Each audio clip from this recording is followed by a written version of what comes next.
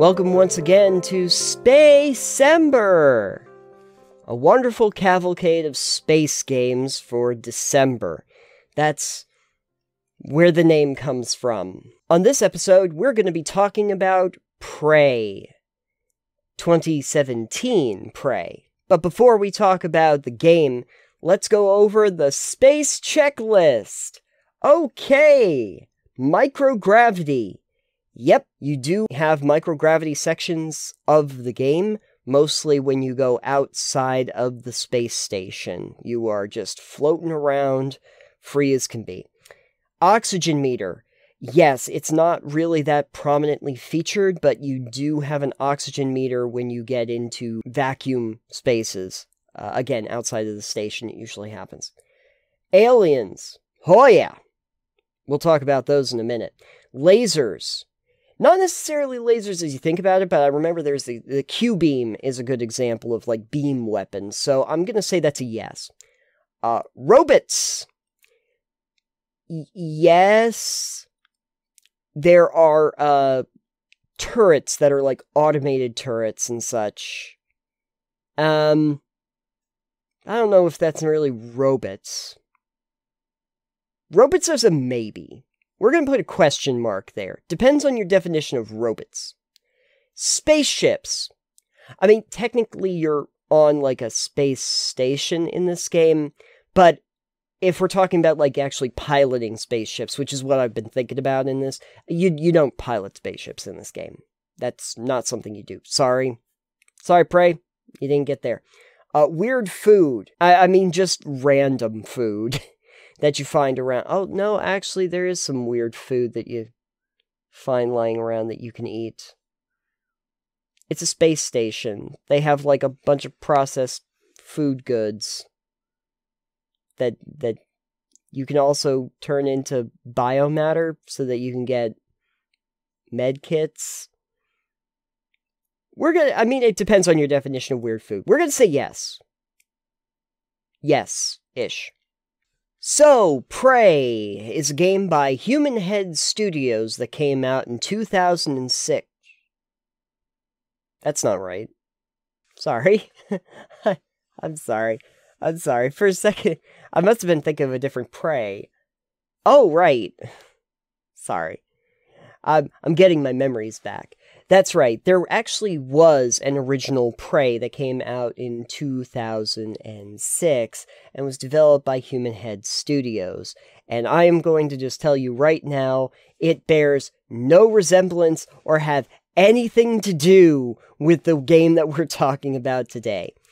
In that game, you were, like, trapped on an alien space station, and there were, like, portals and gravity going on, and it was really more of an action game, like a first-person shooter, and it was, you know, well-received and everything like that, and they announced a Prey 2 shortly after that, and Prey 2 seemed like a really cool concept, which also seemed to be a completely different, except the character was going to be the same, that your main protagonist.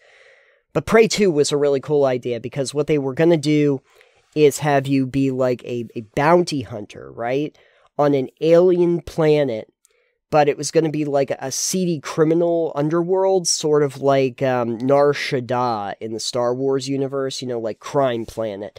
And you're a bounty hunter, and you're finding, you know, the bad dudes that have bounties on their head, and you're catching them, and you're turning them in for profit. Sort of like Oddworld, Stranger's Wrath, a little bit like that, and it looked really cool. They showed some, like, active demos.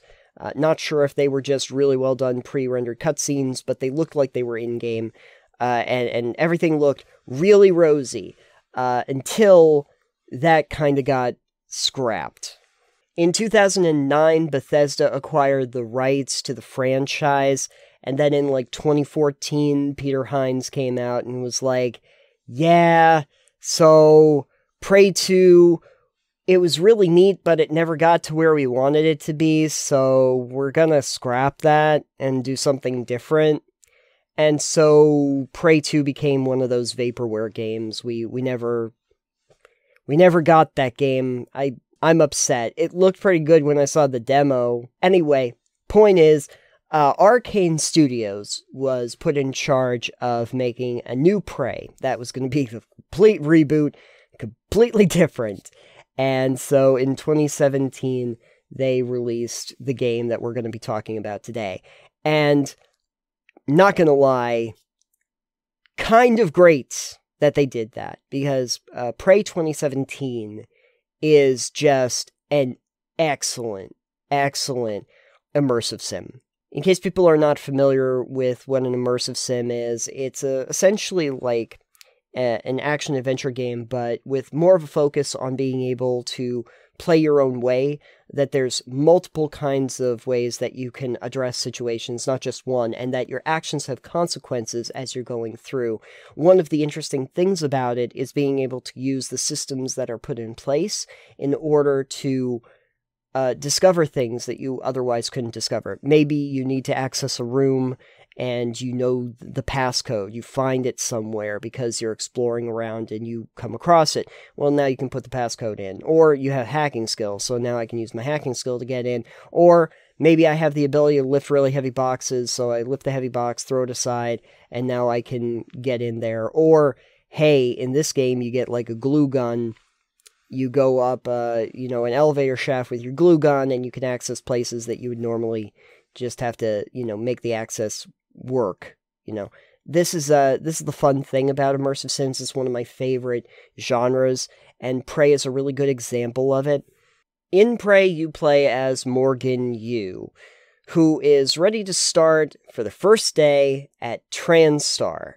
And you load yourself up onto a helicopter, and you meet your brother, who's already well established at this company, so that you can run through some preliminary tests of your physical and mental aptitude.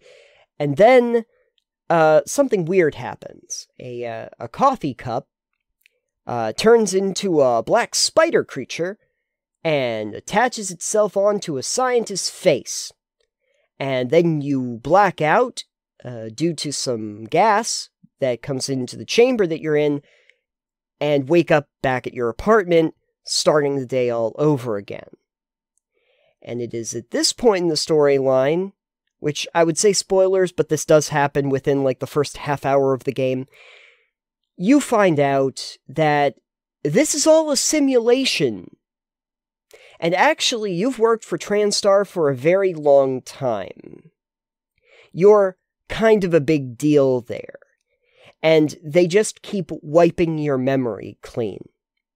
You go to your office, you get a message from yourself explaining what the situation is and telling you about the alien species known as the Typhon. One of the most interesting things about the game is the Typhon. I will really take that away as an alien species, and the variants therein. The Typhon are terrific design, because you just keep meeting new versions of them, and they keep presenting new challenges. So the first ones that you meet are the mimics. And the mimics are excellent, because they're these little spider creatures, but the big thing that they can do is they can mimic objects in the world. And hide. Like they're ambush predators. Until you're close, and then they'll turn back into their mimic form, their normal form, and they'll leap at you and try to attack you. It makes you utterly paranoid of everything in the world, and that's why they're presented to you so early on, because now it makes you not trust anything in this place. There is literally a laboratory that you go to where the scientists had realized this, and so they started putting sticky notes on everything saying not a mimic, because they started to realize, well, the mimics could replicate like a coffee cup or a microscope or something, but they can't replicate the little note on it that says not a mimic. So you're going around like, does that object say not a mimic on it? Does that object say not a mimic on it? Every time you start seeing two of the same object near each other, uh-oh, this has got to be a mimic. And now you have to see, because if you can shoot the mimic before it turns back, you get extra damage to it. So, But the mimics are a great entry point into this world because they immediately tell you you can't trust anything in this world. Then you start meeting the phantoms. And the phantoms are like humanoid versions, but they can actually shift. You know, some of them have electrical powers, some of them have fire powers, but they'll like shift out of reality and back into reality. And the rules of how they move and how they hunt become more complex as time goes on. You start to meet weavers who, you know, will like, you know, weave these coral threads throughout the world. You start meeting all of these very interesting variants, and they all work differently, and you have to address them all differently as time goes on. So you're constantly given these new challenges based on the new variants of these creatures that you are meeting and what you want to do with them. Another thing that gets introduced very early on is the neuromod system. Neuromods will allow you to upgrade your character. That's essentially the character upgrade system that they have in the game. And there's a lot of basic ones so that you can lift heavier objects, or you can learn how to hack into stuff, or, you know, that you can better upgrade your weaponry or do more damage with it, or, you know, sneak more effectively. But then, at a certain point in the game, you realize that there's, like, Typhon abilities that you can unlock with this. And in fact, that seems to be the main thing that they were trying to research at the station, is unlocking and harnessing the power of the Typhon so that people could access those abilities. But they do a really smart thing in this game, which is where you have trade-offs. You know, I could take some of the powers that the Typhon have, but if I take too many of them, the system won't recognize me anymore. The station won't recognize me anymore. Turrets will attack me. Operators, those little, like, repair bots and medical bots, won't want to help me. Nothing will serve me. They won't recognize me as human anymore. The station won't, because I'm not human anymore. And so these are trade-offs that you have to start really thinking about seriously in how you're going to traverse this world. One of the more interesting challenges that you are given in the game is that there are still other people alive on the station. In fact, there's a whole crew roster. And something I found really interesting is that if you find corpses of crew around this facility, they're not just crew members. They literally have names, and they were assigned to different divisions. Like, every corpse you find in this game belong to a named character. But that is also true of characters that are still alive or holed up, and also for those that are under the spell of telepaths. So you'll have these telepaths that control people's minds, and basically use them as exploding bombs, so that they can go up to people and explode. And if you want to try and save them, you have to be very tactical as how do you deal with the telepath itself. And so you either have to figure out a way to non-lethally neutralize the people before you deal with the telepath. You have to be able to kill the telepath before any of the people explode, which will release their grasp on the human crew members. Or you have to, like, throw down null waves to inhibit their ability. You have to really think tactically about that because you're essentially in a hostage situation. And as we all know, if you're in a hostage situation, one of the best things that you want to do is make sure that you keep all of the hostages alive. That's definitely something that you want to do. Anyway, Prey does have, like, a crafting system, essentially, in the game, but it is very light. There's essentially 4 different main components that you use, like organic and inorganic material, Typhon material, like, you know, alien material. And you can use a certain level of bricks in order to build guns or ammunition. You can eventually even make neuromods themselves.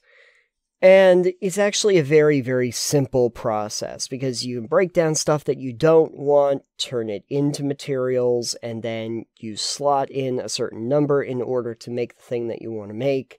It is not laborious, it's very easy to use, and it doesn't drag down the game. So it's done right, the way they implement it. You also get some different abilities for both like your psychoscope, which you get at one point in the game so that you can analyze and scan data in similar fashion to like the camera in BioShock, where you could collect data on your enemies from afar before they come and try to kill you. Also, to your suit itself to give you special mods and abilities over the course of time. You, in addition to doing the main storyline, have a lot of subquests that mostly come around when you access audio logs or files on people's computer and find out that they had stashes stored somewhere, or that they were trying to meet someone at a location and you have to go and see what happened there. A lot of really interesting stuff that isn't just menial tasks of going to point A and collecting number B. This is a lot more to do with the interpersonal lives of the people that were on this ship, both the living and the dead, and where they are at now. It is a lot more of a narrative-focused storyline when it even comes to those little side quests and submissions. You know, when I was talking about Starfield, I was saying that there wasn't a lot that I really remember about the game. Prey, on the other hand, does not have that problem. Not only do I remember some of the characters themselves, I remember locations. I remember the different places that I go. I remember the first time that you get into, like, the lobby of the Talos space station, and you realize that this is sort of like your hub area. I remember getting to the crew quarters for the first time, and seeing all of, like, the lived-in spaces of all the people that were there. I remember doing spacewalks. I remember finding people that were out there among the space wreckage.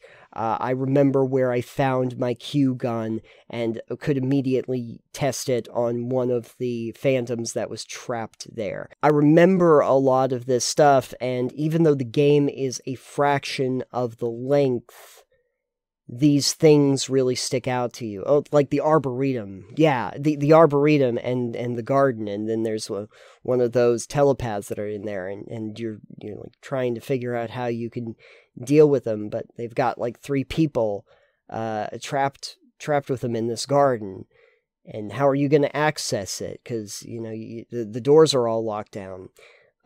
It's stuff like this that is just far more memorable. They do a great job of creating these separate spaces. There's only a few places that really feel laborious, like when you get into the guts. It's literally called GUTS. Of the station, and it's all microgravity, and it's easy to get yourself turned around, and it's just corridors that are like behind the scenes. Those aren't great, but most of the stuff that's on the station has real personality to it, from the cargo areas that definitely look and feel like cargo areas, to the loading bays, to the medical facilities, and all of these different places. They really do feel unique, even though they still feel like the same space station. I'm not going to spoil the ending to Prey, in the same way I didn't want to spoil the ending to Starfield, but what I will say is that the ending of Prey is a really good subversion, a nice little twist that in some ways they set up. No, actually, in a lot of ways, that they have properly set up. So it's not just a jarring, oh, we have a shaggy dog, did you see the shaggy dog? It's something that has had setup and payoff throughout the game. This, along with the Dishonored series, is really peak Arkane, and it's the reason why I, for a really long time, had such a soft spot for Arkane Studios and the work that they did. And then they did, like, Deathloop, which I didn't really care about. And then they did Redfall. We don't talk about Redfall. The point is that when they were good, they were so good. Prey is one of those games that is just great to this day. It's great to this day. It is so enjoyable. It is so well done. It is very replayable. And I have not gotten a chance to play Moon Crash, which was the DLC that came with it, but I have heard that it's absolutely spectacular and one of the best pieces of DLC ever. But I'm not going to talk about that because I haven't played it. The point is that Prey 2017 is a great example of remaking a game, rebooting a franchise in the right way. It just did so much right by focusing on the story, by pacing it correctly, by creating this great atmosphere of a space station that's under attack by an alien species that doesn't follow the rules of human society, but seems so ethereally different that you can't quite comprehend how they function. Gives you this feeling of the unknown around every corner. Gives a great atmosphere of being paranoid of everything around every corridor. And makes you even start questioning what objects are real. Pacing, ambiance, gameplay, all the mechanical systems that they put into place, the way that you interact with the aliens, how the Typhon work, the AI that they use for it, the whole thing, all of the systems work so well together, and that if people today are not aware of, should go back and play it, because it's been like 6 years since it came out, and I have a feeling that a lot of gamers today might have missed it or forgotten about it, and I really wish they hadn't. It's Arkane's full body of experience doing the kind of game that they do best and delivering. I would not recommend a game instead of Prey, but what I will do is give you another game that you should probably check out that's kind of in the same spirit of Prey, and that's Control. And Control from Remedy is a game where you go to a facility and you are dealing with forces that are outside the realm of, like, human understanding, that bends the nature of like space and reality itself, to the point that some of the biggest villains that you have to deal with are like a refrigerator, and they will make you incredibly afraid of the refrigerator. It's that kind of game. It's done incredibly well. You start gaining some really interesting powers. You have this one gun that they let you do different variants of for upgrades and stuff. It's a very well done game. It got a lot of attention at the time because Remedy has a tendency to do that. It's the kind of game that I think of when we're talking about the best things that Prey does, which is that idea of fighting something that is beyond normal comprehension. It does that in a similar fashion. And it also does that very well. Did you have 2 mine carts when you came down here? There's 2 mine carts. Why are there 2? I only have 1. Uh-oh. Tell you what, I'm gonna go over here. I'm gonna go over here, and, you have a great day, if you live through it, and, yeah, we're gonna leave now. You have a great day. I suggest taking the minecart on the left. Okay, bye. They are doomed. They're just doomed.